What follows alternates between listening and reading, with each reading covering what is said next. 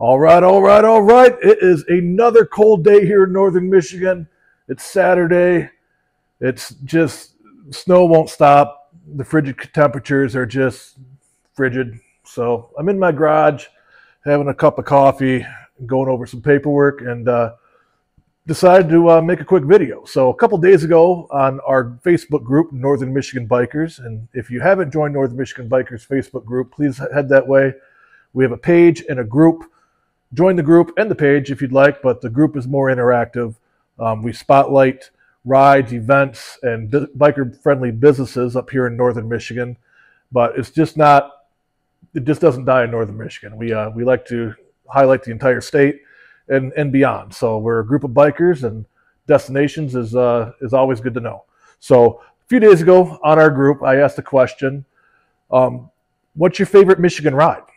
And I got quite a few responses. A lot of them were repeats, but I made a list of some that were my favorites out of the groups that people mentioned. I got some honorable mentions as well. So no particular order at all. We're just going to dive right into this. So I made some notes here, and we're just going to get on into it. I got to grab my glasses here. Getting older, you know. That isn't very nice. Marge, try to understand. As a jock, it is my duty to give nerds a hard time. So, no particular order at all. The first one that many people stated, probably the most mentioned one, is M22. So, M22 is right in my backyard. It's one of my favorite rides on earth. It's nothing really special about it. It's a beautiful ride, but it's the most convenient for me. It's literally 2 miles away where it starts. So, I love riding that. So M22 starts in Traverse City, Michigan, where I'm located at. And it runs along the shoreline of Lake Michigan, following the West Bay. So in Traverse City here, we have two bays. We have East Bay and West Bay. And up the middle of the bay is Old Mission Peninsula. On the west side, M22 follows all the way up to Leelanau Peninsula, and so in Northport. So Northport's the pinky of the state. It stops there, you turn around, you head back west, and you're heading right along the Lake Michigan shoreline. There's a bunch of cool little towns along the way. Glen Arbor's there, which is a beautiful spot. You got Leland, you have Empire, you got Frankfort, all the way down to Manistee.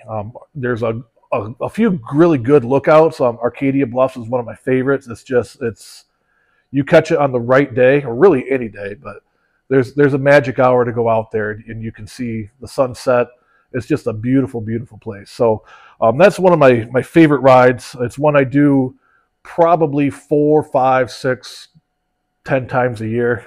It's just a place for me to go and not think for a little bit. And yeah, you can do it in about 3 hours, 2.5, 3 hours. If you stop along the way, you can make it into a whole day. So it's a beautiful ride. I highly recommend anybody who is in Michigan or traveling through Michigan to hit that up. So another really sweet road that I personally love is US 2. So being so close to the Upper Peninsula as we are, we're an hour and a half, 2 hours away. Plus my daughter goes to school at NMU. We take this quite often, and it's a beautiful spot. Once you get over the bridge, you hang a left, and you just follow Lake Michigan for a little bit, and then you shoot on up through the area. It's an awesome road. Really cool when the sand is they make these awesome sand sculptures with the wind, and it's just beautiful. You got to watch out on certain areas of it though, because sand does cover the road, which can be quite the hazard for us riders. But a lot of great spots to stop and take some pictures, and it's a beautiful ride all the way through. It's also doesn't just end in Michigan. US 2 goes all the way out to Everett, Washington. So you can take this road and travel across the United States, which is something on my bucket list I definitely want to be doing. Unfortunately, it doesn't look like that's going to happen in 2024, but nonetheless, it's something on the bucket list that I would love to do with my buddies, and just hit that open road and go see the Pacific Ocean, man. Go from Lake Michigan to the Pacific Ocean. Damn, that'd be awesome. The next one on the list, which we had a few comments on, is M25, which is in the thumb area. So what M25 does, it follows the outline of the thumb, the arc of the thumb, really closely along the lake shore of Lake Huron. It's a beautiful ride as well.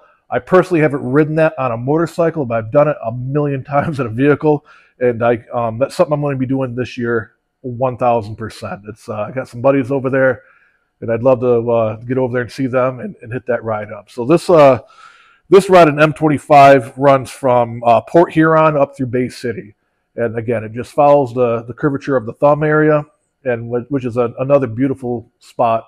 One of the prettiest spots, I think, on the east coast of the state. So definitely check that out as well. It's a lot of cool little spots there to stop to, a couple of good roadside bars, and some restaurants and things like that. So another good one to check out if you're in the area. Another ride that was mentioned quite a bit was M119, which is the Tunnel of Trees. That is another probably hour from me, Petoskey area. It starts. I see it. It's a beautiful road, especially in the fall color tours that come up here. But the problem with that during the fall time, when it's at the peak foliage, is that you have every knucklehead in the state of Michigan and surrounding areas driving through there. And parts of that road are no wider than your driveway. So a quick story, a couple years ago, I took my wife through there in our car, and we witnessed a man with a F-350 dually tried to fit down the road with a 42-footish fifth wheel, and it was a cluster. So you got to watch out there. It is a beautiful ride. I tend to stay away from that during the fall time just because of the mass amount of people. It doesn't matter if it's a weekend or not. It is bumper to bumper, and it goes through a residential area. So you got people's front yards that you just have jackasses pulling off into to take some pictures and things like that. Me, getting older, getting some chrome in my beard, I would be out there, get off my yard. But the residents there seem just to accept it. They know what it is. It goes through some wonderful little towns. Legs ends up that way, which is a great spot to stop and get lunch or dinner. And then you can just cruise right on up to the bridge. You can hit a few of these rides all in one. So definitely something to look at. I tend to stay away from it just because it's a northern Michigan tourist trap. But there is other times you can ride it. Year-round, it's a beautiful ride. So now this one was brought up only once, and I was absolutely shocked by it. This is US 41. So 41 runs from Escanaba all the way up to Copper Harbor, which is up in the UP, the furthest north you can get in the state. It's a sweet-ass ride. It runs right through the state, the Upper Peninsula, into Copper Harbor in the Keweenaw Peninsula, which is amazing. So if you haven't seen that, it doesn't matter. Even now in this snowpocalypse that we're having, it's a freaking beautiful, beautiful area to see year round. It's one of my favorite spots in the world. I say that quite a bit because I have a lot of them, but you cannot beat that, especially up there in the Copper Harbor area. There's something magical about it that just takes all your stress away. So I definitely recommend hitting that one up. The last one that we got that was on the list that was repeated a few times was H58. So H58's up in the UP as well. It runs east-west for about 69, 70 miles or so between Deer Park and Munising. So along that route, there is a ton of spots to stop as well. Waterfalls are galore. There's all sorts of cool streams.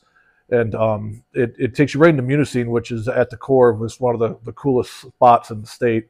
To get off and go take a look around. So definitely recommend checking that one out and hitting it up. That's something I would recommend. It's only an hour and a half ride, but it's something that I would recommend staying in Munising overnight and trying to check out some of the sites that place has to offer. So it's a beautiful, beautiful area. You can't go wrong with anywhere in the UP, to be honest with you. I mean, there's no such thing as a bad ride. As long as the road's paved up there, it's beautiful.